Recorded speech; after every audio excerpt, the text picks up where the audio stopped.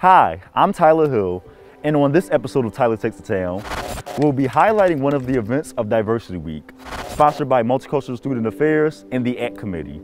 We are here at Gilbert Hall for the showcase of a quilt that covers us all.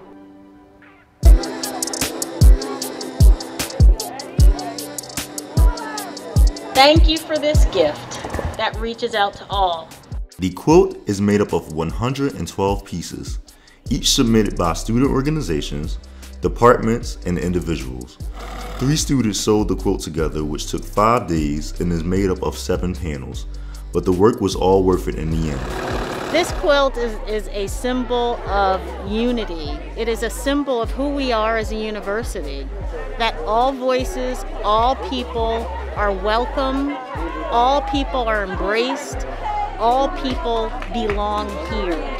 The quilt means everything to me. I honestly, you know what's going on with the whole world right now. The political climate, it's an election year, tensions are riled up. I really feel like this quilt means that there's hope, honestly.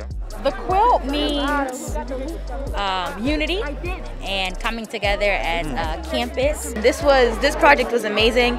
It was so much fun putting it together, and the AM putting this together, and it's like a whole bunch of people submitted this, and it just shows that we're not the only ones that want unity on this campus, and that everyone's willing to put forth to get to that goal. Now this quilt will be displayed in the Cub in hopes that many people will add to it each year. This is a monumental moment for Shippensburg University and Multicultural Student Affairs. I'm Tyler Hill with Tyler Takes the Town.